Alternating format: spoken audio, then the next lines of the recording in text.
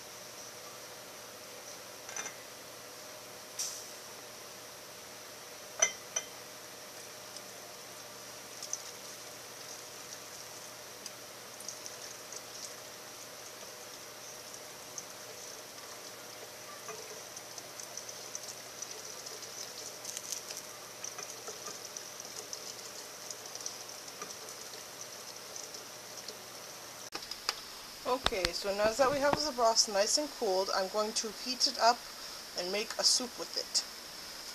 So I got it on the pot, it's boiling.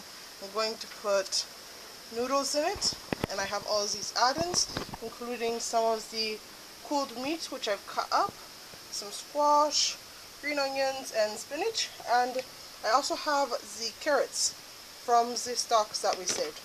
Now we're going to add salt to this because we didn't add salt when we made it. So that way we can control how much salt goes into our food.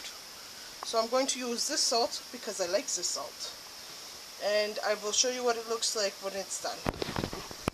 So as you can see, I added some of the squash in here so it could cook. I cut it in half so that it would fit in the pot better. And now what I need to do is I need to get the noodles out of here and put them in here. So I'm going to try and do that without hurting myself or spilling too much.